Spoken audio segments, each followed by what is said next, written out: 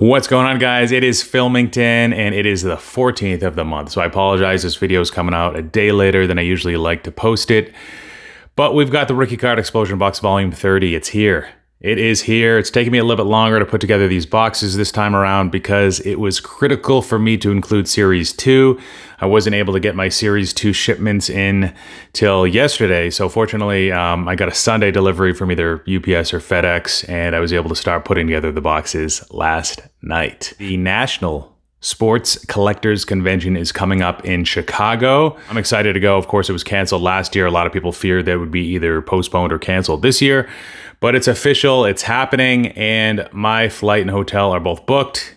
I'm going to be there between Wednesday early afternoon through Saturday. So that'll give me more than 2 full days of the show. So I'm thankful for that. So I wanted to ask you guys, write in the comments, are you guys going to the National? And if so, would you be interested, assuming that you're going to be around Friday, July 30th, would you be interested in attending some sort of YouTube event open to not just content creators, but also watchers of content? We did something in 2019 where we hosted a little, get together at one of the hotels, which is within walking distance of the National. That was Lowe's Hotel. We're looking at that same hotel this time, in addition to 1 or 2 other venues. So definitely be on the lookout for more details, but it would be Friday night, July 30th. And yeah, it's open to everyone. So let me know in the comments if you're attending the National, and if so, if you'd be interested in attending this event. And that is something I'll be co-hosting with Pepino Man, another YouTuber, as well as YouTuber Eloy the Goat. So really excited about that. Some of the other venues that we're looking at, one of them's also within walking distance from the National. The other one would be like a short Uber ride. Maybe it's one of those things where, we try to split it up. The first few hours are at Lowe's or this venue B, which I will not name yet because I'm not sure if I want to go, or we want to go with that one. And then maybe the second half of the event takes place somewhere else, a little further away. We will see, but excited for that for sure. All right, so this month for Volume 30, unfortunately, no one-time purchases will be available. So as usual, best chance will be to go to the website, which is www.rcexplosionbox.com on the 1st. Or leading into the 1st of the month, leading into July 1st. Usually I post the new subscriptions at around 11:40 p.m. Eastern Time on the eve of the 1st. And in July, for July 1st, for Volume 31, there's probably going to be less than 5 subscriptions available. So don't keep your hopes up with that, but that's going to be your best chance. Also, another thing, I brought up, I believe, on this channel that I was co-promoting an event, the first Flippin' Card Show, which happened in May. This is something that we're going to be doing on the 3rd Saturday of every month. It is in Massachusetts. It is in Woburn, Massachusetts. I'll include the link to the Instagram and the Facebook page in the show notes description of this video.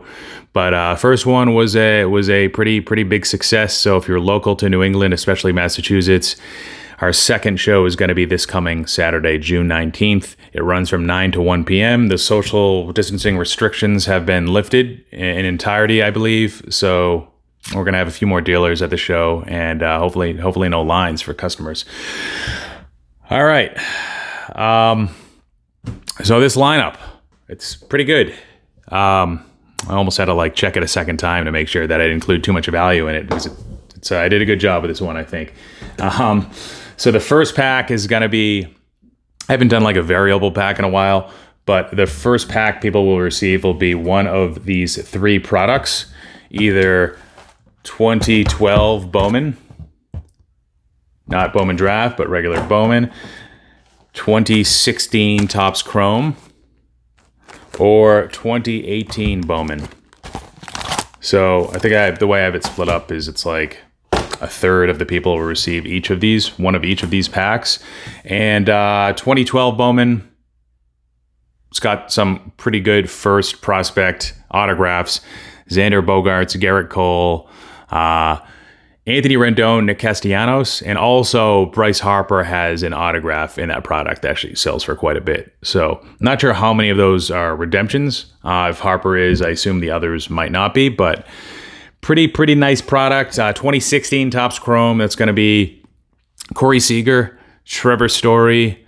Good chance that Trevor Story gets traded mid-season, maybe to a team like the Yankees, probably a contender. Bigger market. I don't know if he would stay around, but that would only be a positive for his hobby value, unless, you know, it's shown that Colorado really helped his offensive numbers, which it has with all those guys. But the thing about those Colorado hitters is it seems like they always outperform what people expect once they do leave. Like, look at DJ LeMahieu, look at Nolan Arenado, small sample size, but he's doing pretty well this year. Power's down a bit, but he's doing better than I think what most people expected so far in St. Louis.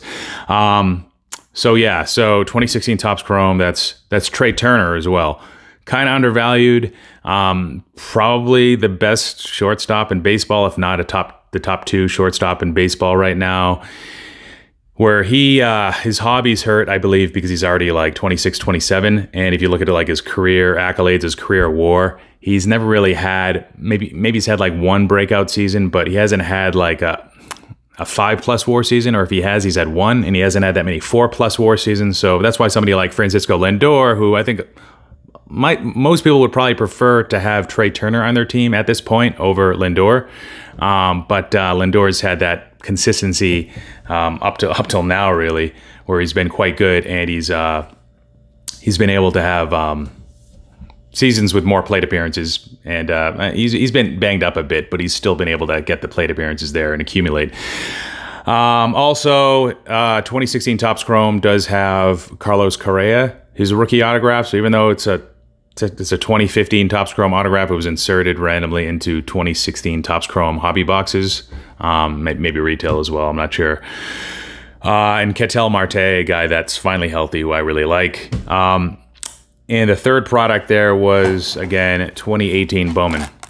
So this product's really strong, especially of late. So Luis Robert, I believe all of his autographs are redemptions that are expired now.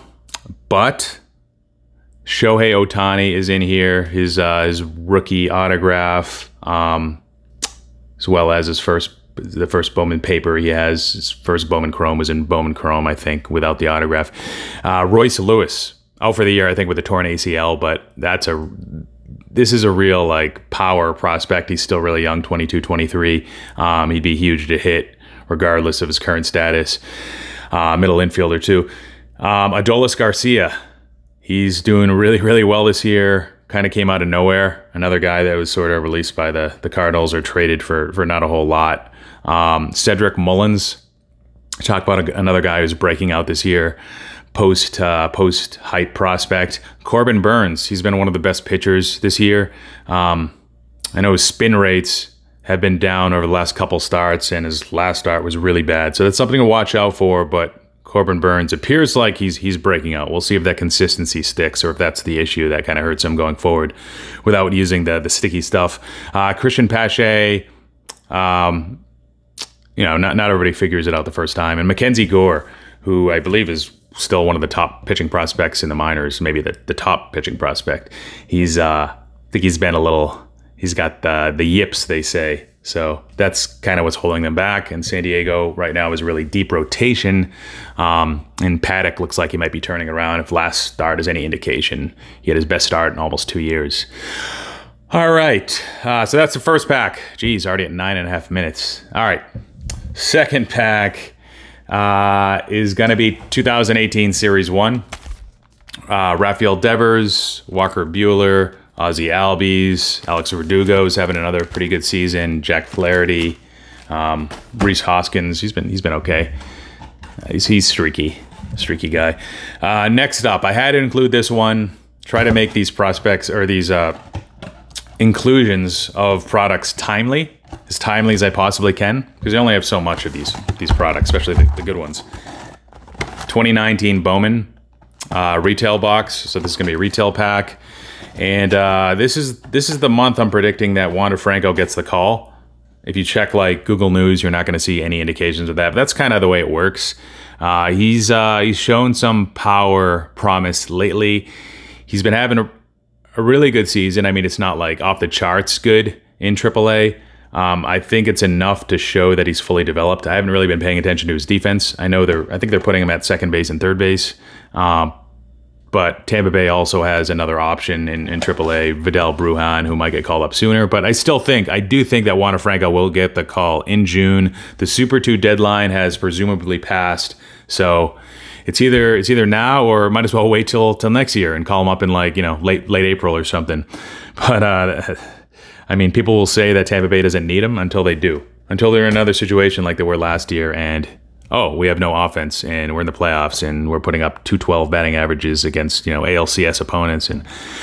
But anyways, yeah, so Julio Rodriguez, he's killing it. Marco Luciano, he struggled a little bit to start the year in single A, but he's been, I think he's now up to like 7 home runs. His weighted OBAs, geek stats are starting to go back up to kind of where they were.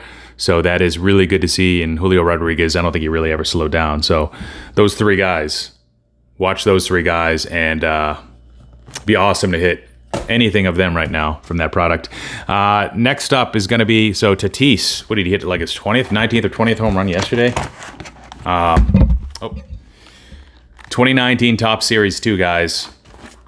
Strong product, and probably shouldn't have let off with Tatis, because guess what? Vlad Guerrero has an 1150 OPS, like a 350 average. I think he leads the American League, maybe the majors in RBIs. 21 home runs. And he's doing it through this time where offense is really suppressed. Throughout the first couple months of the season, I think the league batting average was like 230, which is pretty crazy. So strikeouts are way up, but not for him. I think he's still around like 15-20%. His walks are still around 15-20%. This is the breakout of Vlad. Long-term wise, we'll see. Can he keep that weight off? Who knows? But this is a special player. He's not just a home run derby bat anymore, guys.